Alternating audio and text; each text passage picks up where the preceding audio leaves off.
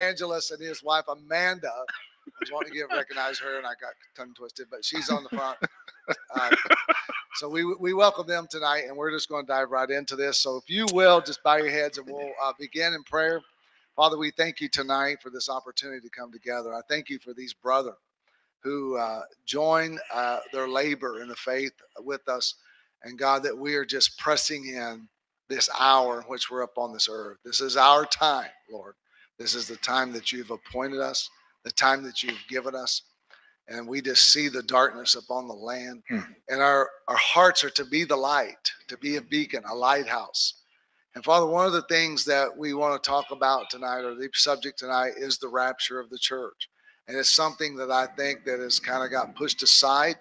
So Holy Spirit, we're praying that Holy Spirit will have his way tonight, that we could just resonate within those that are watching and those that are here, that they could understand the severity of it and the importance of it.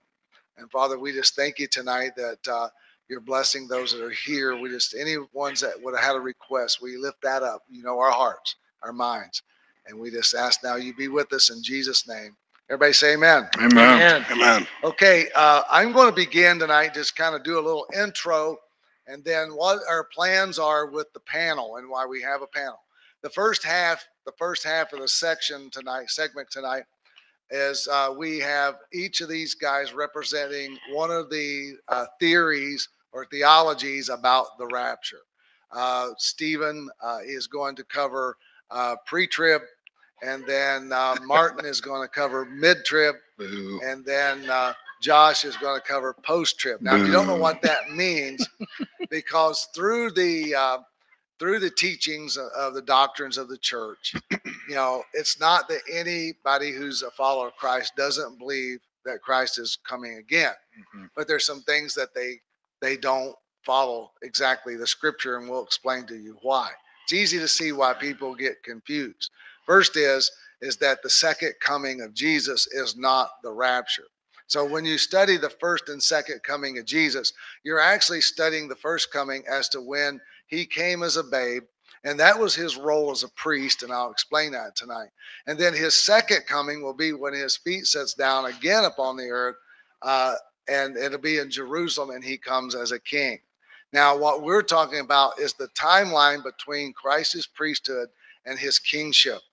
There's an event that will take place, and it's obviously going to be latter in the time period between those two, called the rapture. Now, the Bible does not have the word rapture in it.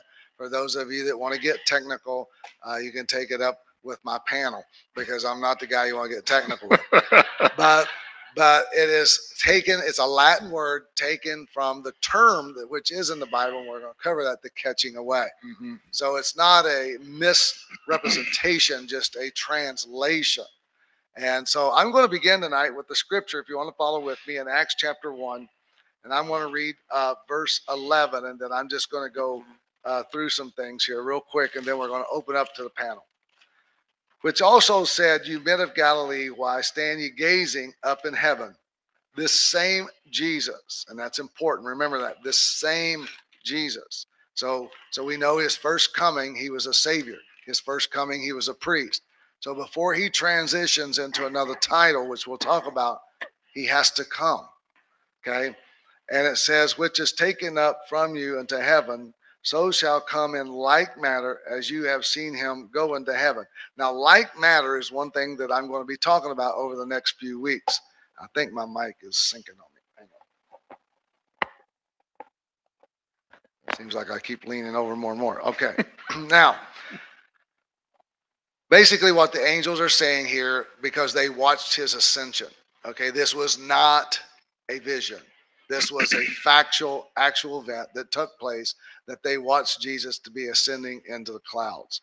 Now, the phrase in like matter and same Jesus is talking about here is the fact that his role that he was playing at the time. So in John 14:3, we're not going to read it, but Jesus said, I will come again. So we see that in the last time that Jesus, was known to everybody in his rejection as the Messiah. And so in that rejection, there was a time where the church, had rejected him too, or the early religious crowd. I shouldn't say the church. But the last time that they saw him was as a rejected Christ. So I want you to think about that for a moment, because how was he seen the last time he was seen? It depends on what category of person that you were in, is how you saw him. Some saw him as being rejected, and just that's why he's called just a prophet. The last time the church saw him, they saw him taken up in the clouds. The last time the disciples saw him was on the Mount of Olives. So see, there's different segments of time when people saw him for the last time here. And then, so anyone, the Bible is telling us that the next time anyone sees Jesus on this earth is him descending as a bridegroom.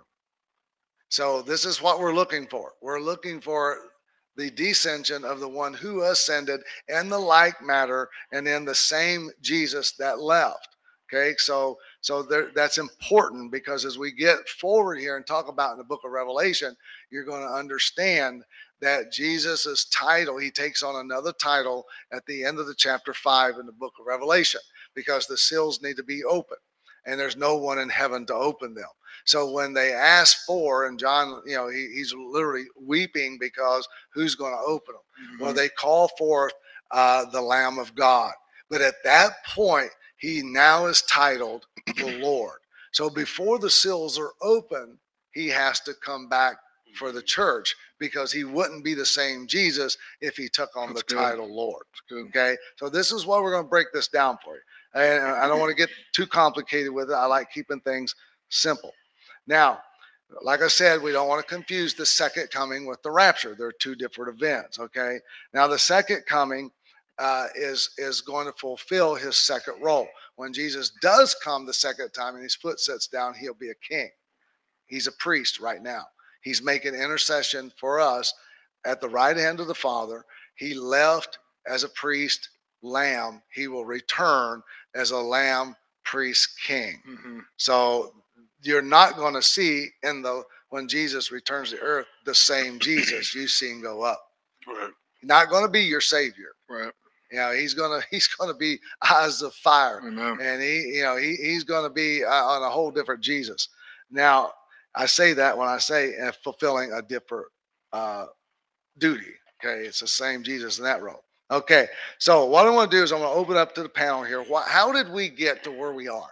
How did the church become so divided on the fact that some people, as I believe, if you want to classify me, I'm a pre-trib, I guess. If you want to stamp me with something, I just call me all-trib, because you have to be ready all the time. But that's good. All-trib. That's good. But because there's so many things in the Bible that would not make sense and does not place, that we'll talk about over the next couple of weeks, that would not fit if he did not come for the church before. Okay, so we're going to go to Pastor Stephen, and we're going to talk about a little bit of the history, and then after about the first half of this segment, we're all going to jump on the talking about the pre-trib, because everybody up here believes in pre-trib. Okay, I didn't go out and find people who believe different. Okay. All right, Steve, amen, brother. Steve. Yeah. I told Pastor Martin and Josh I was going to screen grab some of their points about mid and post-trib and try to catch them up. But what Pastor said is how we got to this point. I think is a really good topic, and I love that he started out in Acts, because I think one of the biggest problems we have in the body of Christ is that when it comes down to disagreements, whether doctrinally or theology, a lot of this, and Pastor says it best, and he says it's not a bad word, so I'll say it, it comes down to ignorance. And the reason it's ignorance is because we don't study the Bible in a methodical way, which means we don't study it from front to back. And what we do, a lot of the churches, what they do is they key in on small sections of the Bible, isolated from the rest of scriptures, and then they just try to make a complete theology based upon a small section and not based upon the entire Bible.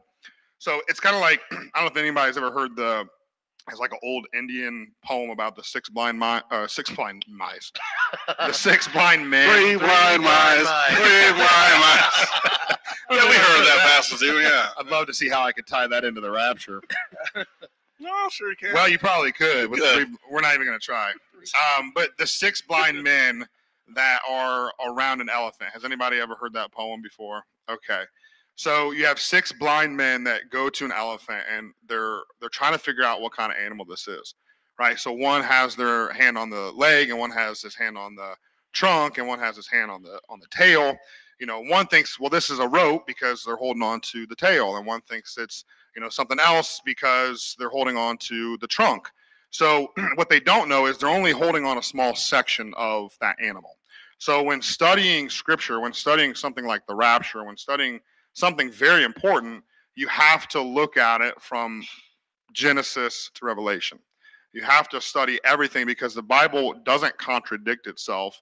It all weaves together. We just have to make sure that we're studying the entire thing. So a couple of things that I want to talk about real quick before I dive into 4 reasons, at least I believe we should be pre-trib, is prophecy does 2 things.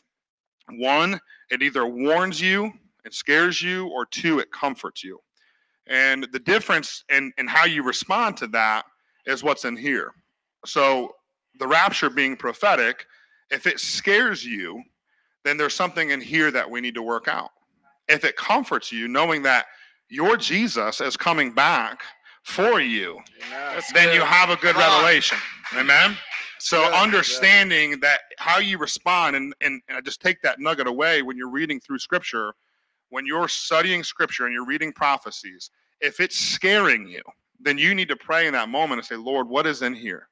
Why am I scared? Why am I feeling, whether conviction, what is that? Search my heart, create in me a clean heart, you know, renew a right spirit within me, and try to understand what it is, because they should be comforting when you're on the winning side. Amen? All right, so the 4 biblical reasons. The first one is believers are promised to be kept from the hour of testing that is about to come on the whole earth. So that's in Revelation 3:10. If you have that, write it down. The second one is Christians are promised not to face God's wrath ever on earth or in eternity, because Christ bore it on the cross once and for all for their behalf. That's 1 Thessalonians 5:9. If you write that down. I'll go slow, sorry. Can you do that 3 blind men again? 3 blind mice? 3 blind mice. That's our waiting. Dun, dun, dun, dun, dun, dun, dun, dun. I'll wait for Kylie's hand to lift That's off. the remix version. Yeah, that's Good. The third one is Christ appearing is a blessed hope for believers. So Titus 2:13 says, looking for the blessed hope and appearing of the glory of our great God and Savior Christ Jesus. So again, it's a blessed hope for his appearing. And then the fourth one, the bride of Christ, which is the believing church of Jesus, is depicted as the marriage supper of the Lamb before Christ makes his descent to earth at a later time. So understanding those 4, that's Revelations 19:7. Understanding those 4 things, we can have an understanding that there will be a rapture, which then starts the 7 years. So there's a rapture, which is what Pastor alluded to, where Jesus puts his foot down, and that begins the 7-year tribulation. About that 3.5 years of that 7, that's when you'll see the rising of the Antichrist, the ministry of the 2 witnesses, which there's a lot of debate on who those are. Personally, I believe it's Enoch and Elisha. We could probably talk about that. That may be a good conversation. And then that second 3.5 years is what some people refer to as the Great Tribulation. So we're all on that. The last part I have here, and then I'll kick it over to probably, I think, Martin's mid. When speaking to someone, because you're going to come across this, when you're talking to people about things like the rapture or anything, what you need to do is keep in mind what I said is taking it from Genesis to Revelation, but also breaking it down some key words, like ask him, what is the day of the Lord? What is the trumpet Paul's talking about? What does God's wrath mean? When you ask those questions to people and they start breaking down those things, they'll come to the conclusion that there is pre-trib. Amen? Amen. All right, so I'll pass over to Pastor Martin then he's explaining. Just let me say real quick before we start on mid-trib. Now, does everybody, if you're totally confused, raise your hand and I'll try to address something here. But the pre-trib that Pastor Stephen described, and I know it's hard to do that, to try to in a short period of time, but it's because we don't see the raft. Mm-hmm. And it's because Jesus comes in the air, he doesn't touch the ground. Right. And so that we are the kings and priests that go to the Bema seat. Okay. Right. Now the Bema seat Paul took from the Greeks whenever they had the Olympics. So whenever the Bema seat means that you come to receive your rewards of how you did in the contest. Mhm. A lot of modern church today doesn't want to talk about rewards. They don't believe in rewards, or they shy away from it. Right. But you are given crowns as you are rewarded as your work on the earth. So if you think it doesn't matter how well you live your life for Christ, you're going to find out a rude awakening when you get to the Bema seat. Right. Because you don't sit on the sideline and win a crown. That's Come it. on. Okay, now we're going to find out how the doctrines of the mid-trib, so that means the 42 weeks, 7-year period, is some people believe Christ will not rapture the church, not come again, but rapture the church till 42 weeks. Yeah. Let me say this as a disclaimer. Then, look. yeah, I thought this was like a setup, like a testing of whether or not I study the scripture. Because when I was told, "Hey, Martin, you got mid-trib," I'm like, "You give me one of the most complicated, but mainly one of the most widely debated parts of the Yeah. pre-trib, mid-trib, post-trib conversations is mid-trib." Mm-hmm. So if anybody who knows me, everything that I'm going to tell you is going to be backed biblically. And I think that's how you'll see that as a theme of conversation. So mid-trib, just so we understand what that is, it is a period in the tribulation timeline that centers around events midway through the 7-year tribulation period. So I'm just going to hit on a few points, and I'm going to share some scripture. And again, we just have a limited time, so I don't have time to expound on this the way that, I want to, but hopefully over the weeks, Pastor will kind of extract it more. But Daniel chapter 9 is where I'm going to start. And I'm going to start in verse 27. And it says, "And he shall confirm the covenant with many for 1 week. And in the midst of the week, he shall cause the sacrifice of the oblation to cease. And for the overspreading of abominations, he shall make it desolate, even until the consummation, and that determined shall be poured upon the desolate."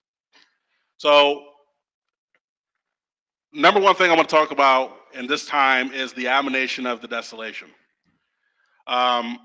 It's a significant prophetic event that Daniel talked about. And it involves the Antichrist breaking a covenant and desecrating the temple. Mm-hmm. So when you read that whole chapter, you're kind of going to see those two themes.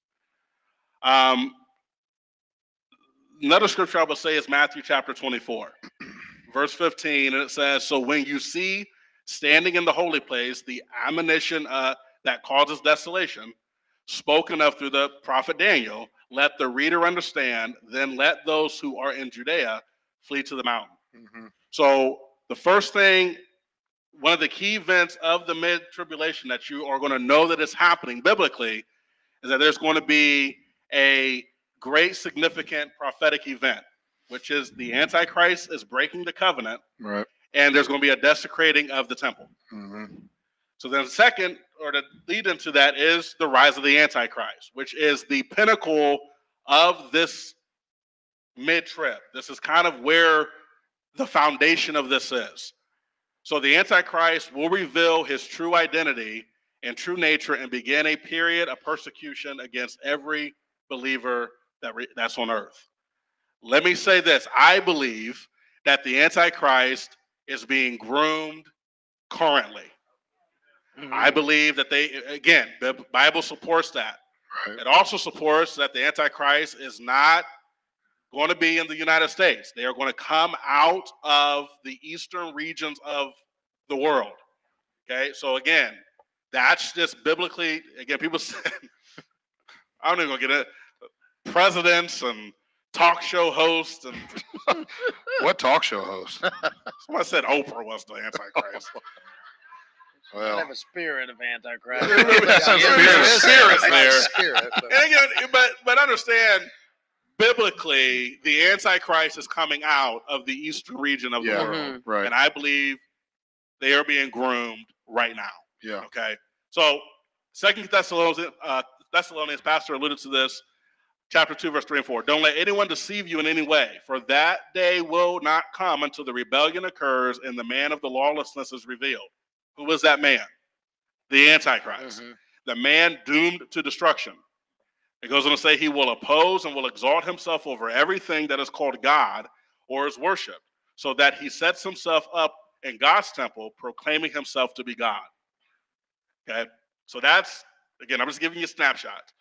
Next is the persecution of the saints. Revelation chapter 12, verse 13 through 17. When the dragon saw that he had been hurled to the earth, he pursued the woman who had given birth to the male child.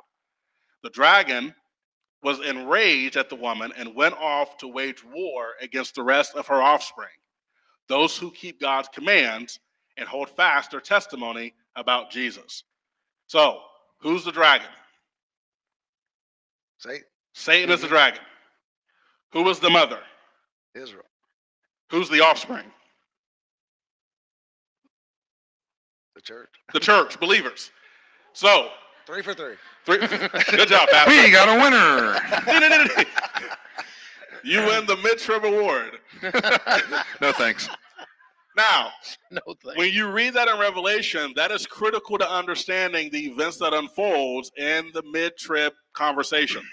The dragon's going to arise, and when he arises, he's going to have one purpose. That's to get back at Israel, and by doing that, he's going to get after every believer that believes in the nation of Israel. Okay? That's how you're going to know, and you're already starting to see that.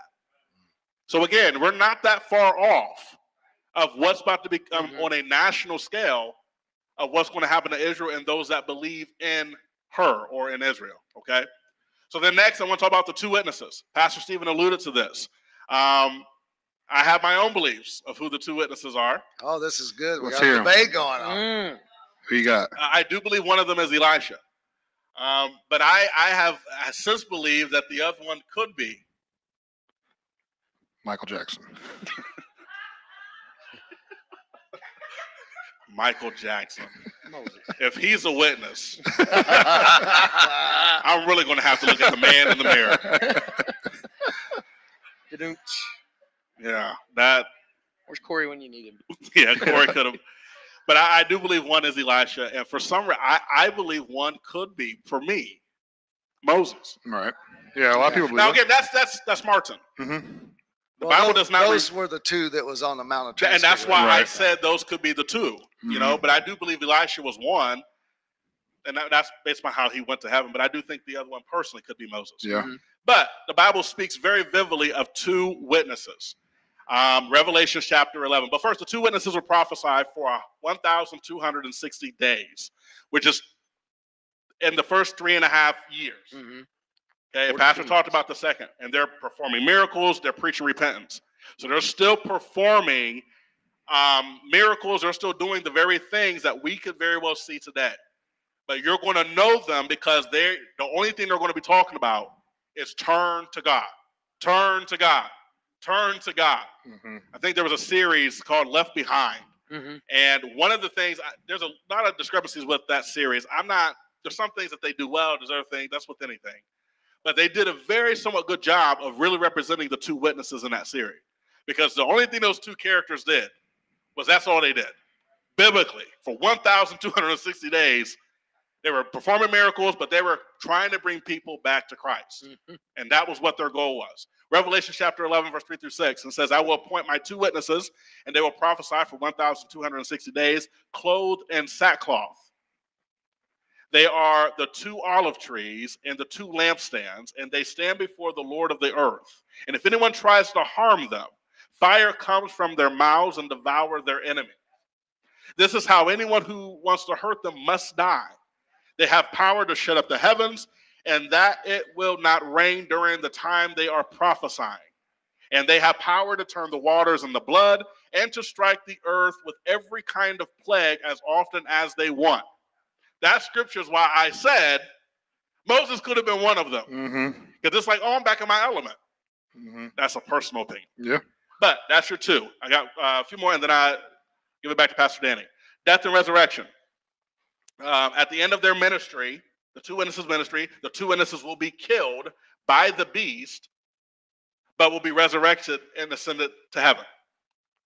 The beast is on the earth. It will be the Antichrist.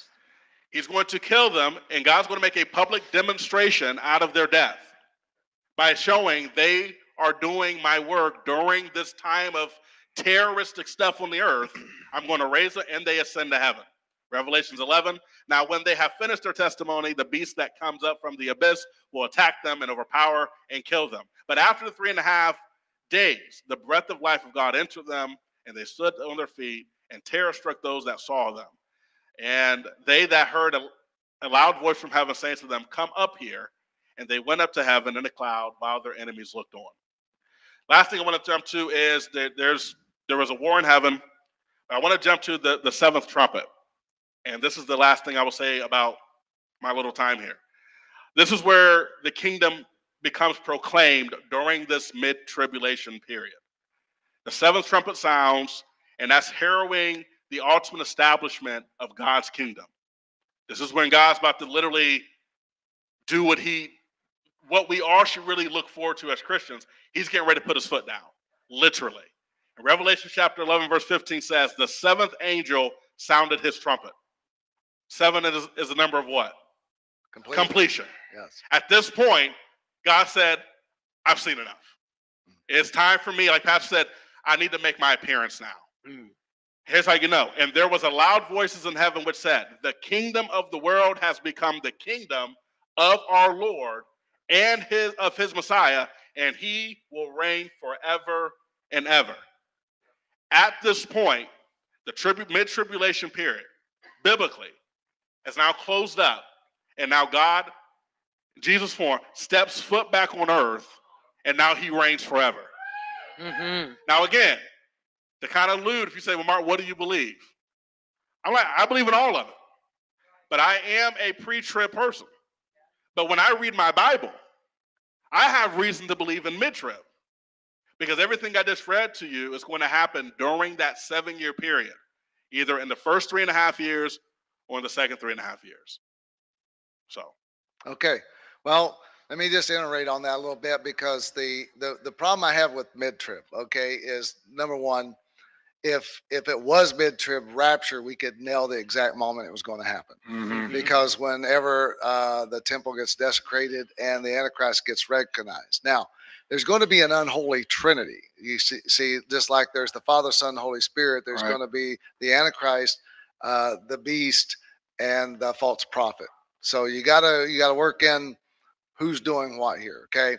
So these two guys are being formed in the first 3.5 years. The first 3.5 years are going to be good for some people, but bad for others. Kind of like what's going on in the earth now.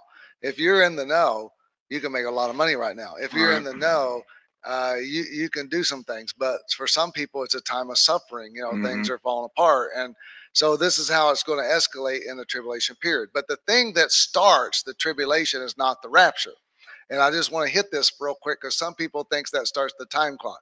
The thing that starts the tribulation period is the signing of the peace treaty. It will be a 7-year peace treaty. Right. That starts the clock. The rapture can happen anytime between now and then. Now, I do believe it will be close to the signing of the treaty, because the reason I believe that is because that we're going to see some things. The rapture is not an escape plan. Right. Amen. I follow finances, and right now there's some things that's going on in the world you need to know about, and maybe I can get into this, because they're literally right now, and it's not Bitcoin and it's not crypto dollar. There's another currency, another system, Mbridge. Thank you. That is going to rule the world. and they're going to absorb everything else. And this thing is already created, it's already in play, and it will work. It's the first Yeah. one I've seen. And Well, it's understood. a hybrid Yes. of crypto and like blockchain currency, so it's a Yes. it's a mix. So I am pre-trib too, and I believe that the mid-trib is they're confusing with major events that have to unfold to the second half of tribulation is literally the pouring out of the bowls and the judgments. Now, there's some people who believe in post-trib. Like Josh. We were going to talk about that, but since these two guys took so, no, I'm just kidding. Josh Davis, tell us about post. Yeah, I feel like I'm going to have to just periodically stop and say I'm pre-trib, because if I don't, Steven is going to clip this and post it on my I got the Facebook last part where wall. Martin said, biblically, I'm mid-trib. That's all I needed right there. So I think it was Steven mentioned a while ago. He was talking about the lack of understanding. It may have been Pastor, and that's really where the idea of post trib belief comes from. It's not. I know with Martin going over the mid trib belief, it's more of a confusion on what Scripture says, but post trib really comes from just a lack of Scripture, Right. and with that, people even throw out. I mean, I can't even pretend to be post trib, because it would mean I would have to deny so much Scripture. The idea really got started more recently than any of the other beliefs. And a post-trib person, some of them even claim they don't believe in a rapture at all. Yeah. And they believe what's going to happen is that when Jesus makes his return, they don't put a separation in the events. Mm-hmm. They believe the return of Christ and the catching away is the same moment, and it's like the bride takes one giant jump Like a into trampoline. the air and comes right back down immediately with Christ. That's what the belief is in a nutshell. And they get this idea that rapture is a new thing, a new teaching, because they believe that it come from John Nelson Darby in 1800s. And where they get this idea is in 1830. John Darby was really the guy who kind of solidified us using the word rapture in English teaching. And it wasn't that he come up with a new idea, but it was just simply the fact that he could read Latin. And so people often credit the pre-trib rapture notion to St. Jerome in the 1800s, but that's not the case. St. Jerome actually translated the Scripture into the Latin Vulgate Bible in between 383 AD and 404 AD. And that's where we get the word rapio, which is where our English word rapture comes from. But a post-tribulationist, they'll look at scriptures like Daniel chapter 7. It says in Daniel chapter 7, verse 21, it says, I beheld, and the same horn made war with the saints. Now, if you back up and you begin to read in this scripture, you'll find out Daniel is referring to the little horn that rises up out of the others, which is the Antichrist. Mm-hmm. And he says, I beheld the same horn made war with the saints and prevailed against them. It goes on to say, until the Ancient of Days come and judgment was given to the saints of the Most High, and the same time that the saints possess the kingdom. So they would kind of stop right there, and they would say, well, that shows you there's where our tribulation comes from there. But like Pastor was just saying, we are going to see some things. That's right. Even Jesus tells us that we're going to see the beginning of sorrows. That there are things, but we have to understand that wrath is different. A post-tribulationist would say they would look at the wrath in Revelation, and they would say that all throughout the book of Revelation, the wrath is the same. But when you get into the actual language, you'll find out that John, after chapter 4 of Revelation, even when he talks about things like saints and elders and things, he begins to use different language in the original Greek. He's not referring to the church anymore, until you get over to Revelation 19. Right. And he begins to speak about the saints again in the same language that he does in Revelation chapter 1. But post-trib believers will tell you that what Revelation tells us, if we flip over into the book of Revelation and we look at Revelation 13, this again, John is seeing something very similar to what Daniel saw. Mhm. And so he then tells us that he's seen that. What verse in? It's verse, starting at verse 2. It says, Revelation 13, starting at verse 2, "And the beast which I saw was like unto a leopard, and his feet were as the feet of a bear, his mouth as the feet of a lion, and the dragon gave him his power, and his seat and great authority. And I saw one of his heads as it were wounded to death, and his deadly wound was healed, and all the world wondered after the beast. They worshiped the dragon which gave power unto the beast, and they worshiped the beast, saying, Who is like the beast? Who is able to make war with him? Verse 5 says, And there was given unto him a mouth speaking great things and blasphemies, and power was given to him to continue 42 months. And he opened up his mouth in blasphemy against God, to blaspheme his name and his tabernacle and them that dwell in heaven. And it was given to him to make war with the saints and to overcome them, and power was given him over all kindreds and tongues and nations." But when he's talking about saints here, it's a different word in the Greek than what he used in the first few chapters Right. of Revelation. In fact, it doesn't even, it's not even a word that translates into what we would, the other word we would translate into church. It's actually something that could just be translated into the word holy. And so what it's saying is that this beast, or that's been given the power, will begin to speak blasphemies against God and have the power to make war against things that are holy. Mhm. And we already see a start Yeah. of there's war against holy things all the Yeah, time. I mean, right. people are all against the church. And then I got one more scripture I want to share in Matthew 24. And this is at least the argument that I have often heard. I even had somebody tell me, they quoted Matthew 24 and told me I was going to hell because I believe in pre-trib rapture. There you go. I am pre-trib, Stephen. Yeah. Pre-trib. Wow. But they told me I was going to hell because I believe in pre-trib. Wow.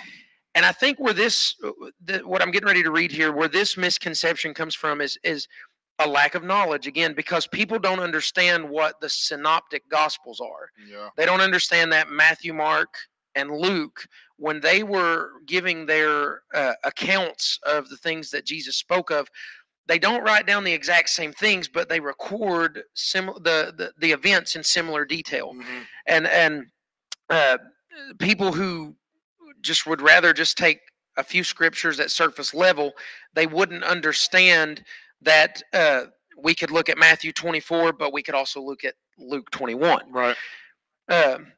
And so if you look at Matthew 24 and you start at verse 21, Jesus says, "For then shall be great tribulation, such as was not since the beginning of the world to this time, no, nor shall ever be. And except those days should be shortened, there should be no flesh be saved, but for the elect's sake those days shall be shortened. Then if any man shall say unto you, Lo, here is Christ, or there, believe it not. For there shall arise false Christs and false prophets, and shall show great signs and wonders, insomuch that if it were possible, they should deceive the very elect." And Jesus goes on to continue speaking about things that's going to happen in great tribulation. But if you dive into Matthew 24 and you begin to study it out, you'll see that the way that Matthew records this is Jesus isn't speaking on a timeline scale, one thing right after another. He's actually going back and forth between different events of the end of days. And when you get on over into verse 29, it says, "And immediately after the tribulation of those days shall the sun be darkened, and the moon shall not give her light, and the stars shall fall from heaven, and the powers of the heavens shall be shaken." And Then shall appear the sign of the Son of Man in heaven, and then shall all the tribes of the earth mourn, and they shall see the Son of Man coming in the clouds of heaven with power and great glory. So what post-trib believers do is they like to take these few verses and they kind of mesh them together into this idea that tells us, well, that tells me tribulation's going to be over before I ever get to see Jesus come back. Right. We're going to go through tribulation, and we have to understand that the tribulations that the church sees are different than the Great Tribulation. And we know that there are distinctions that Scripture makes between wrath and God's wrath being poured out. And one last point I'll make before I turn it back over to Pastor. Another reason you have so many believers in this post-trib idea is they say that belief in a pre-trib is escapism. And I don't care. People can call it escapism. They can call it what they want to. I mean, Jesus said in Luke 21, pray you're found worthy to escape. So, I mean, I'm escaping. I don't know about anybody else. Well, it says we're not appointed to wrath. Yes, we're not appointed to wrath. Now we can experience judgment, but not wrath. Exactly. And which is the point I was getting ready to make, because they'll look at the Old Testament and they'll talk about how there's all these times we see people going through, and they'll call it wrath. But it's not wrath, it's judgment. Right. When wrath is poured out, we always see that God has provided a way of escape, such as he did with Noah and his family on the ark. When wrath comes, there's always escape. Yes. But when judgment comes, God has to uphold his word. Okay, go ahead, Pastor. Okay, good point, because it rains upon the just And the unjust. See, everybody suffers judgment, not everybody suffers wrath. Yeah. Okay, now that we've got two converts on the stage, we're all going to convert them from mid-trib and post-trib. I'm just having fun. I wanted them to specify right at the beginning. You know, they were asked to do this because we just wanted to get that out of the way first.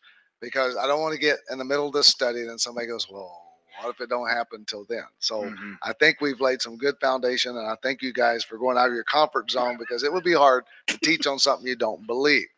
So I'm going to pick up, and then everybody's welcome to just jump in here, but I'm going to pick up in Matthew 24, since that's where Josh left us. Let's go to verse 3, okay? And Jesus has just prophesied to the disciples, you know, what's going to happen. They're on the Mount of Olives. He's looking over the city. He's telling them what's going to happen. And as he sat up on the Mount of Olives, the disciples came to him privately, saying, tell us, when shall these things be? Okay, now there's 3 questions here, and this is very important. They're wanting to know when these things will be. He's prophesying the destruction of the temple. It happened at 70 AD. He said,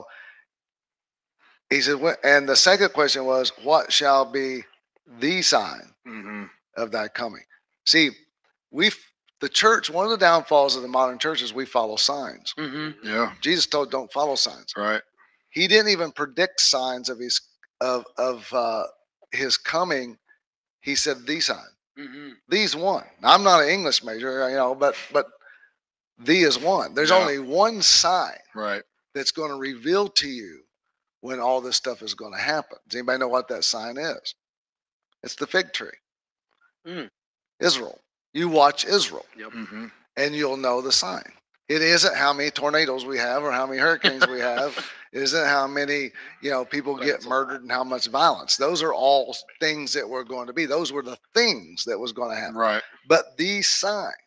And then he goes on to say, after this sign and the end of the world, which that word world there translated is age. Yep. So there'll be what? Things that will happen, which we're seeing. There'll be the sign of Israel, which, man, you want to get into the sign. Right there's your sign because of what's happening, you know. And they're on a time clock now, because once they was established as a nation, it wasn't no accident that, you know, 4 or 5 years ago that they got Jerusalem got reconnected. I mean, in the midst of all this political chaos and craziness and whatever politician you support, I don't really care, because God's in control. Yeah, amen. That's right. He's in control, and this is all unfolding prophetically. Yeah. So now we're going to drop down, just for the sake of time, to verse 37. Okay. So in 37, he says, well, let me just back up to 36 because he says, but of the day and the hour knoweth no man, no, no, not the angels of heaven, but my Father only. So this was actually withheld from Christ, our Savior, from the angels who has ministered to us. So there's nobody can know. But yet we continuously, and I say continuously because you may not even know, there's one organization, I could name it by name, and everybody in this room would know who it was, have predicted the time 14 times and missed all 14 of them. Mm-hmm. So get away from people who are telling you, oh, it's going to happen in this season. It's going to happen here. Right. They don't know.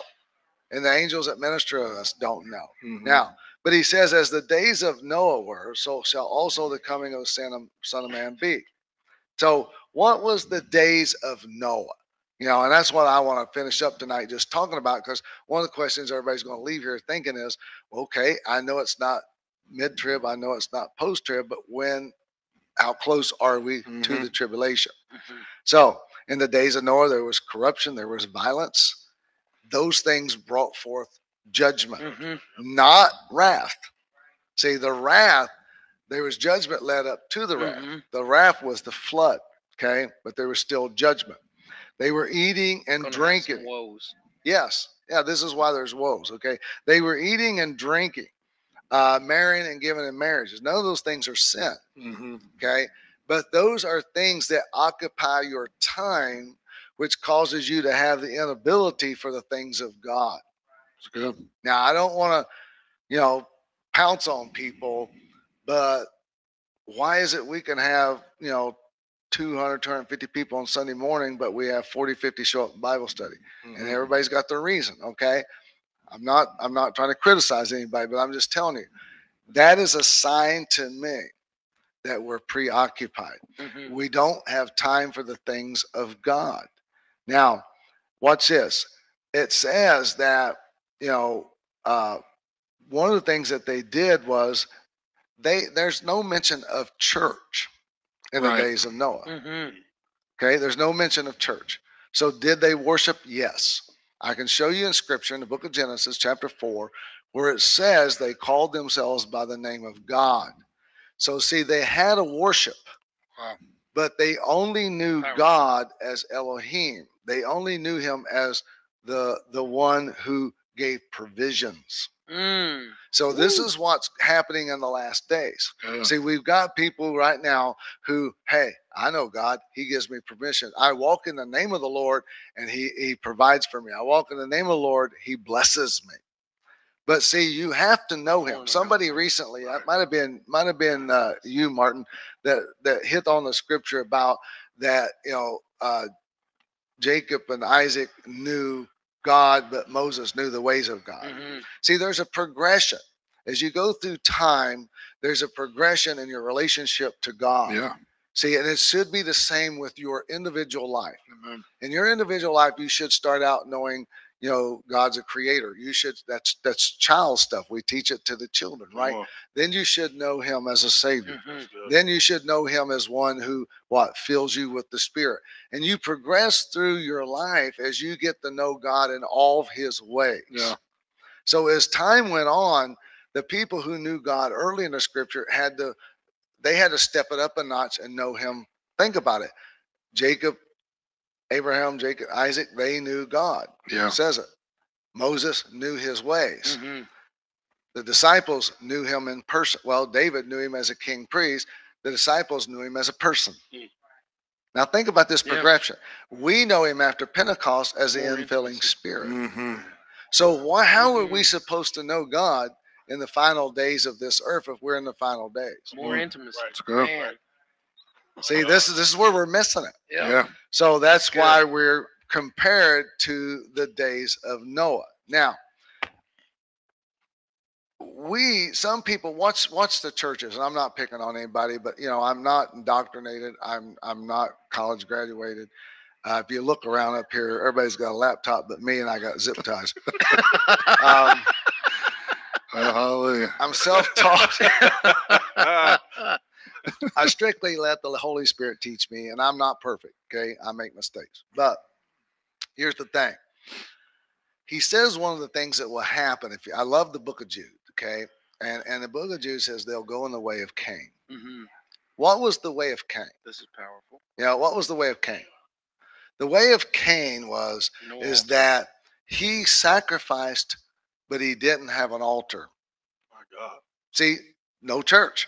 See, COVID wiped out a lot of churches. COVID, and I'm not trying to, start a conversation about COVID, but we're watching a progression of how church attendance. I used this in a message. Beth and I got married in 1978. 70% of people went to church when we got married. I didn't, but 70.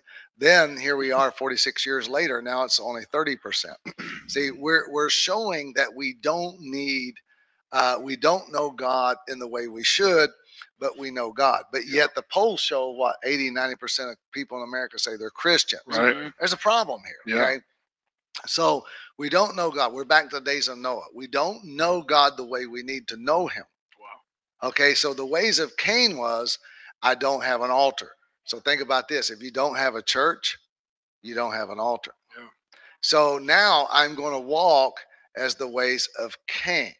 Okay. The ways of Cain was, I'm going to persecute those who have an altar. That's good. So what's happening right now? All this social media stuff. There's just people in there blasting other Christians, and I mean, boy, what? No wonder there's no revival. Right. They're just like we're fighting amongst ourselves over silly things. Mm-hmm. Okay. Now look at the modern church and compare us to this time. Okay.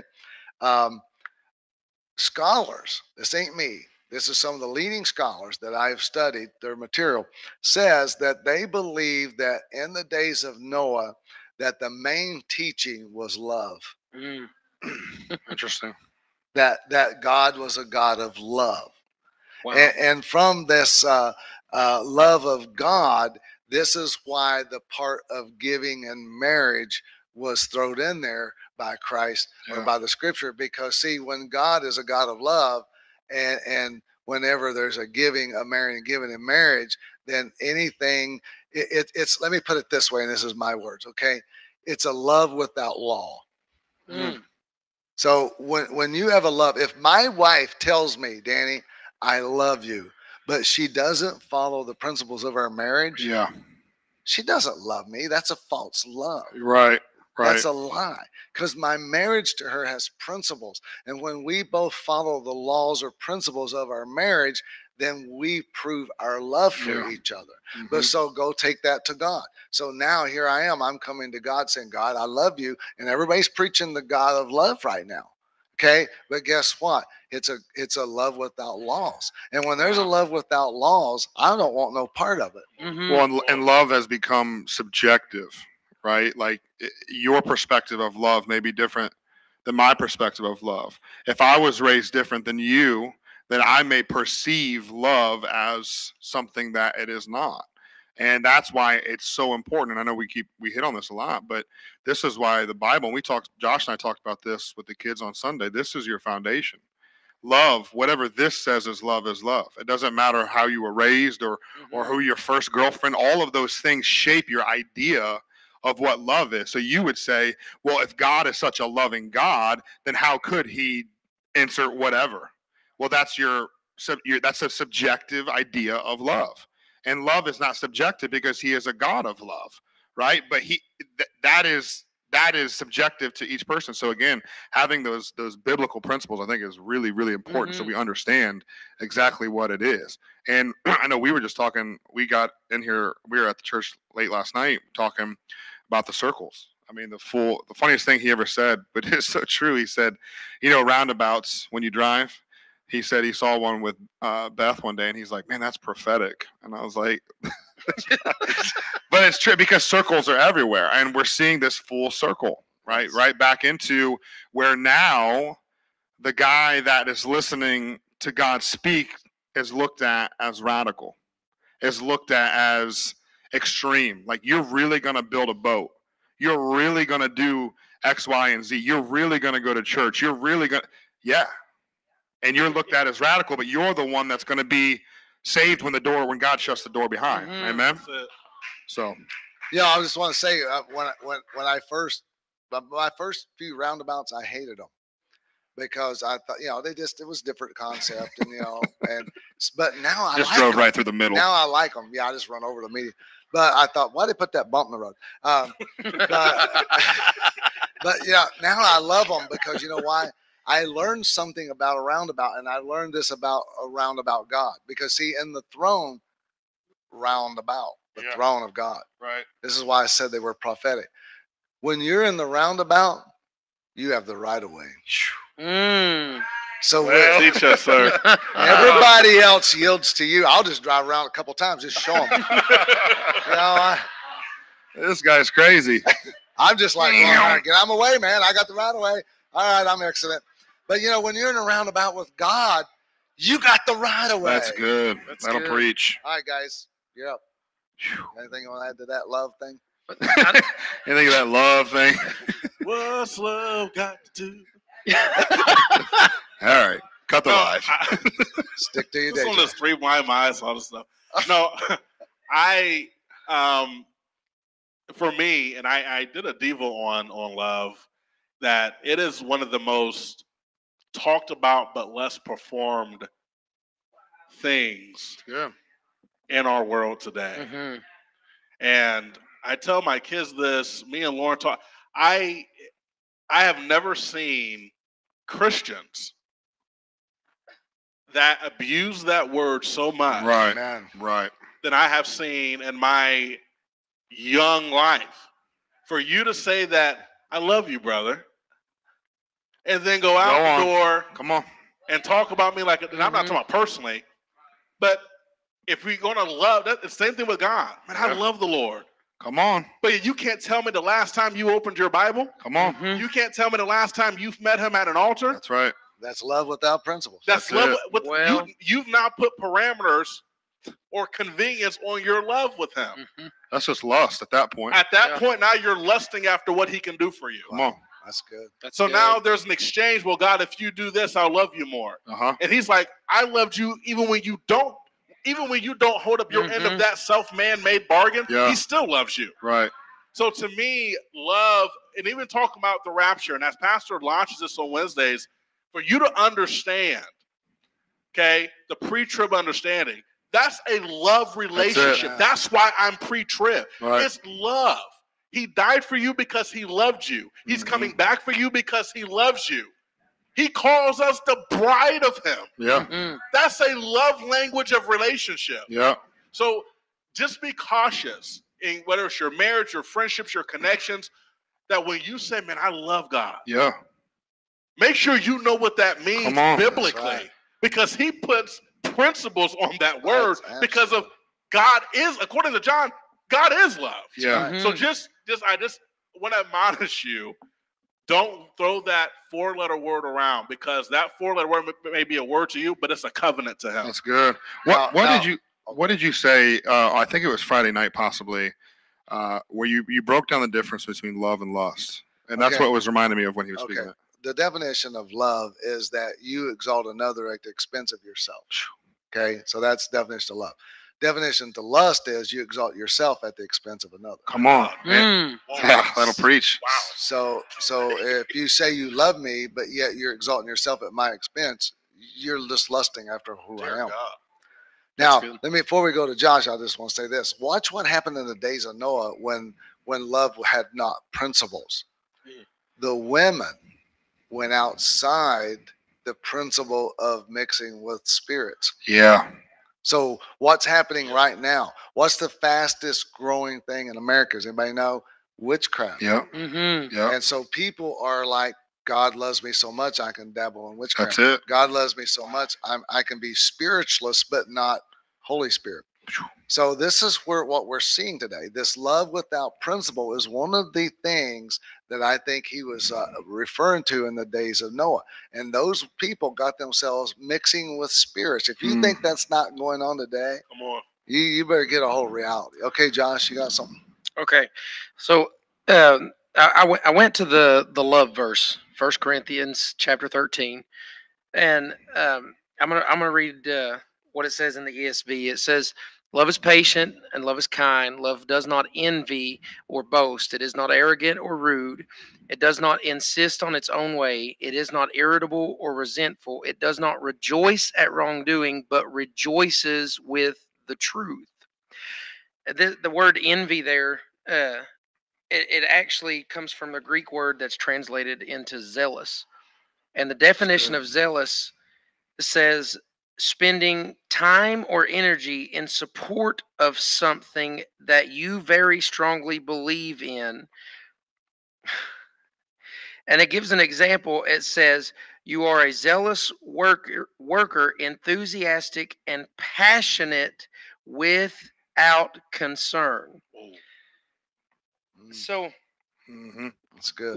You were talking about a love without laws goes totally against God's definition of love that He gives us in His Word. And there's in the NIV it says that love is not proud. What month are we in? I mean, come on, Lord have mercy. That's all everybody's celebrating right now. Is they're so proud that they are zealous in their free love, and so it's amazing to me to see truly how much we have entered into this. It's all about love. It's all about love. It's all about love. It's not God. It's a form of godliness. Come on. But there's no power in it. Because there's no truth in it. Right. And if there's no truth, then you don't really have God. You've just got a stained up mirrored image of our idea of God. They want the Holy Spirit without the holy. Exactly. They just want the Spirit. That's good. Wait a minute. They just want the Spirit. Good. Whoa. Because it tickles the emotion. That's it. I mean, people love the emotional aspect of an outpouring of the Spirit of God, but without the holiness, I think it was me and Pastor. We were talking it may have been yesterday about people have to learn to make Jesus Lord and not just Savior. Amen. Because they love the idea of being saved, Amen. but they don't like the idea of having somebody governing their life under lordship and authority. The submissiveness of what being under a lordship means. Now, as we wrap this up, I want to go back and I want you guys to comment on this a little bit, but I'm going to go back to Jesus come the first time as a priest. Okay, a priest is one who offered sacrifices, which in his case he had to offer himself. He was the sacrifice, so he had to be the priest to offer himself for our sins. So when he ascended, okay, and they watched him go up, and he ascended, and he went to the right hand of the Father, and he's sitting there making intercession for us right now. Now you gotta grasp a hold of this, because how important this is, and I don't have time to go deep into it, but heaven has a human sitting on the throne. So this is like mind-boggling, because if people say, well, how could God care about me? Because there's one of you sitting on the throne. Come on. He's reminded daily of you because his son became flesh. Wow. Teach us, sir. He sits at his right hand. That's good. Now that son is the one who needs a bride, because he's missing his part of the angelic beings that got cast out of heaven. Now this is a deeper revelation I'll talk to about later.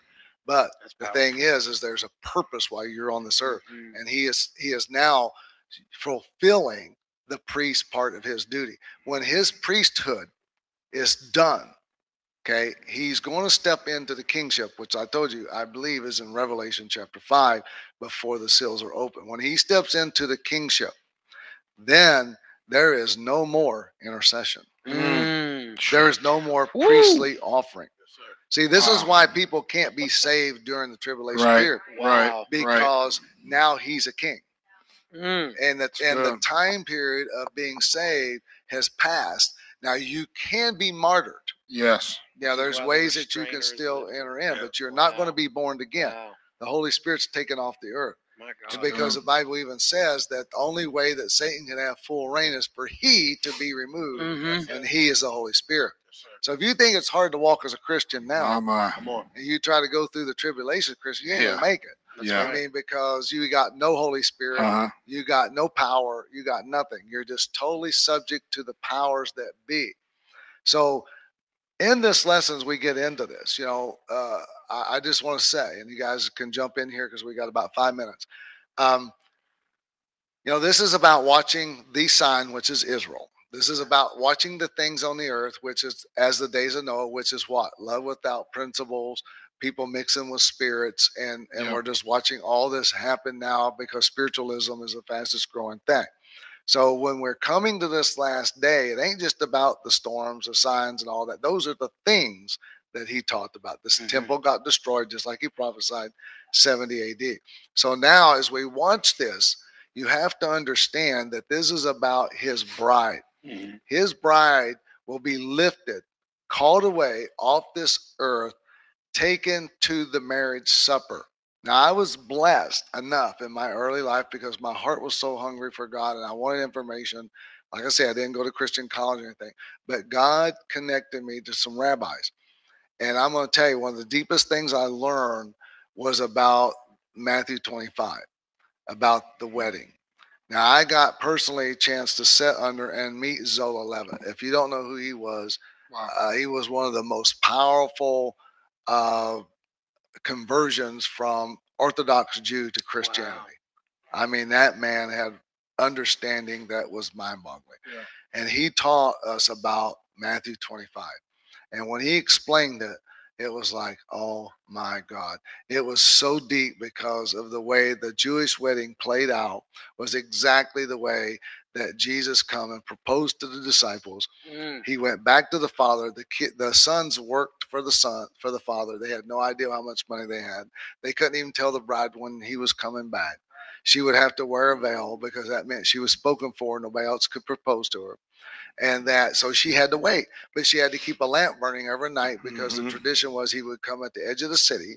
See, he didn't come in the city. Christ's feet don't sit down, but he blowed the horn that she knew because she knew now what his horn sounded like, the trumpet, and she ran out to meet him, taking her bridegrooms with him. Okay, so as she went out and met him, they went back to the house where the father and his friends, the Father, Heavenly Father, and the Old Testament saints had a wedding prepared. One of the greatest revelations I ever had one night when I was a young Christian and I was learning all this. I got down beside my bed and I was praying and the Holy Spirit filled the room.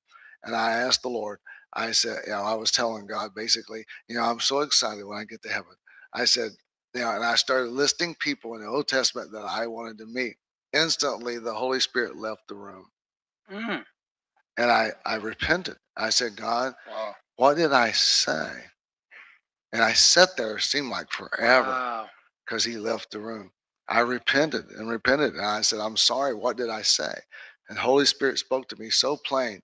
And he said, don't ever say you can't wait to see who is in heaven. He said, all of heaven is waiting on the bride to walk in. Wow. When you walk in, when the bride walks in, everybody wants to know what it was like to be on earth as the bride of Christ. So we've got some work to do, guys, because we're definitely not fulfilling our bride position. You don't want no snaggletooth bride walking in. And we can prove that from Song of Solomon. We found a verse. Yeah. Oh, Lord help us.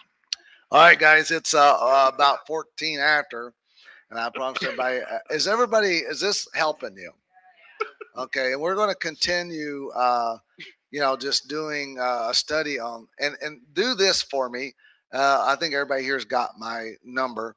If you have a question about the rapture or something was said tonight, just text me, Stephen or Martin one, and let us know, and then we'll try to address it. If I need to wrap it up on the last night, we'll bring at least the panel back up here. Josh will probably be traveling the country somewhere, but we're in Ohio for like 2 more weeks, 2.5 weeks. Yeah. Okay. We're around. I don't know. He'll be up here dialed in. We'll be back in August. Him and Amanda is they're getting Bible studies almost every morning. We're getting into some word, and it's fun because we're having a good time. We're getting into word. They're staying with us this week, and we're really enjoying that, having some good fellowship. But when we're getting into word, so we're doing this to help you. I want you to get an understanding about what the rapture means, who's going to go, because not everyone hollers Lord, Lord is going to enter in. And you know, I was talking to Mike and some of them before Bible study tonight about, you know, Hebrews chapter 6, because one of the doctrines of Christ is that it mentions there's 5 of them, and the first one is to repent from dead works. A lot of people don't understand that dead works is whatever you are doing for God that He did not call you to do. That's dead works. You're not getting credit for it. So there's a lot of people who absolutely spent their lives, like monks and priests and whoever, are fulfilling positions that are sacrificial. Dead works. That's dead works. Wow. And they need to repent from it. Yeah. And they're going to miss the rapture. And I'll say this. You know, I've got friends who call me that outside the state and stuff that I talk to about spiritual things. I get people ask me questions. Some of them don't like it, but I say this. I believe, this is my personal belief, okay? When the rapture takes place, it'll almost go unnoticed. I do not believe in the movie portrayed Left Behind, that planes will fall out of the sky and everything. I think it'll go almost unnoticed. Wow. Because there'll be that few people Yeah. who are ready to go. It's good. Okay, you guys, you got anything to wrap it up? I got one verse I want to give you, Pastor, just Okay. before we close. Just, He's not coming after a snaggletooth bride. Your teeth are like a flock of sheep, even shorn, which comes up from the washing. Everyone bear twins, and none is barren among them. Song of Solomon 4:2. So he got all his teeth. They're referring back to a message I preached a month or so ago when I said he's not coming back for a snaggletooth bride. It's biblical. It's biblical. Well, I mean, think about this. You know, the creator of the universe, the God who has literally made everything in our existence, has chosen to send his son to become one of us. And now he wants him a bride. What do you think God wants that to look like? I mean, how come, you know, everybody that's ever been a parent and had children who got married, you know, and I did the same thing. You know, is this person the right person for my child? Because as a parent, you want them to be happy. Yeah. As a parent, you don't want them to go through, you know, unnecessary pains or trials, and especially you don't want them to bring some heathen grandchildren home. So you know, It's good. God Bobby. doesn't want any heathen children either. And so, you know, I believe this is serious. I think it should bring a sense of conviction on all of us as we talk about it. That, you know, don't do this unprincipled love thing. It's not going to fly. That's right. It's not going to fly. God's love has principles. Literally. I mean, think about this. If God's love don't have principles, then what's John 3:16 mean? For God so loved the world, he sent his only begotten son, that whosoever will, right?